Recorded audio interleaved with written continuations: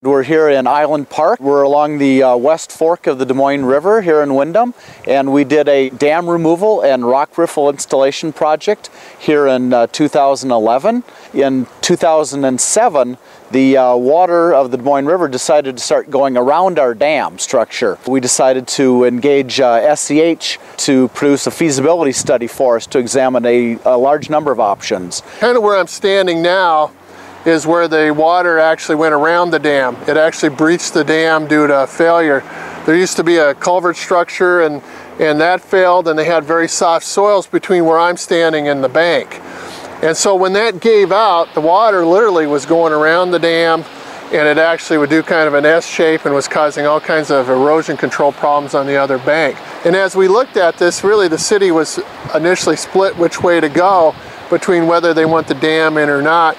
But in the end, the sediment load from the watershed was so high that the cost of sedimentation removal to keep a lake upstream really outweighed the need to put the dam back in. So we ended up really with this rock riffle fish passage project. Part of the reason that we wanted to work with the City of Windom here was to come up with a solution that was affordable to the city but also met our needs statutorily. We look for this project to be an example, hoping that more projects come to the forefront so the DNR could partner with them from a regulatory authority and also from a grant funding authority through our fish passage money and our ecological resources money to try to make good projects happen. And I do believe there are many more out there, not just on the Des Moines River, but on some of our other rivers throughout the state of Minnesota.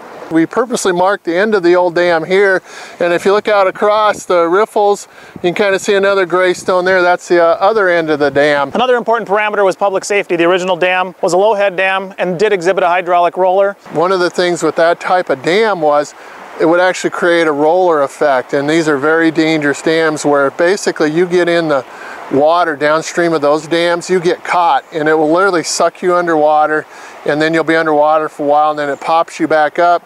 But it doesn't kick you downstream, it literally recycles you right back to the dam, sucks you underwater, and it causes drowning. What you see here is a solution that helps distribute the flow over the riffle. You have a low point in the center, but it does concentrate all the flow toward the middle, but also keeps the vectors flowing downstream so that if we do have anybody trapped in the flow, it will push them away from the riffles instead of trapping them here and getting stuck in that hydraulic roller. We really wanted to focus on, can we get a lot of the field stone, the round rocks, into this project? Not only will it provide the engineering protection of the banks, but also aesthetically is much better. The challenge with using field stone is that there aren't a lot of stockpiles of it. But if you drive around this area in southern Minnesota, there's little stockpiles in every farm field. And they found out that once they talked to one farmer to get some rock, there's 10 others that said, hey, we got some field stone we'd like to get rid of. So it turned out they were able to get a really good price, basically say, we'll take your field stone out of the field if you let us haul it out. So we're looking at a wide variety of flows in this reach. So what we are very concerned about is as the flows change, our rocks would start to move, especially these boulders.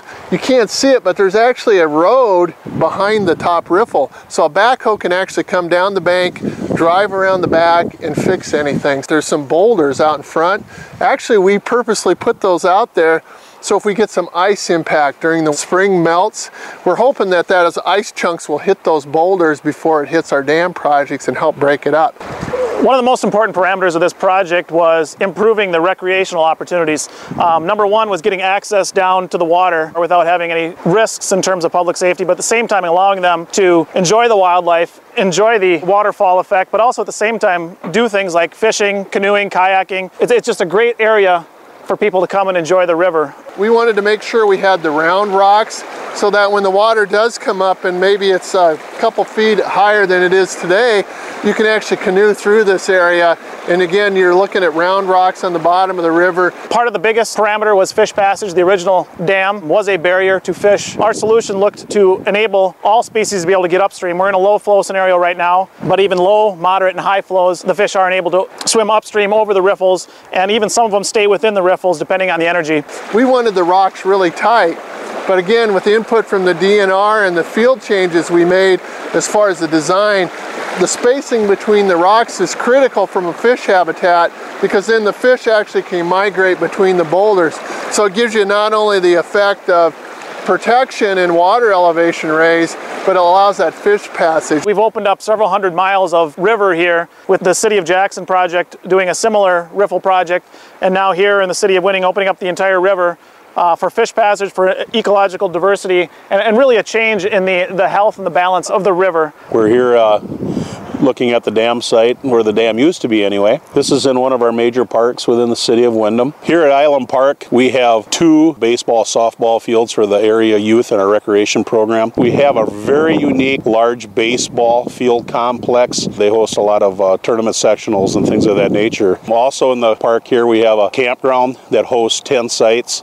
We also have a very large swimming pool. Added a few water park type features, and that's been nice. As you can see, the project was completed. We were within project budget and within time constraints that we were trying to get the work done. We had about $300,000 from the Minnesota State Legislature and $100,000 from the U.S. Fish and Wildlife Service, and we were able to use a little bit of city dollars for matching some of the engineering expenses in our first phase of the project. The construction and removal and the rock riffle installation pretty much covered with the state and federal dollars we got. So that was very good news for the taxpayers of the City of Windom. Rocky Kean spearheaded the project for us. He brought a lot of points of interest to us so we could look at all different avenues of what this project could entail, and he's been super, and all the other SEH staff has been really great. Very, very happy with what SEH did for the City of Windom.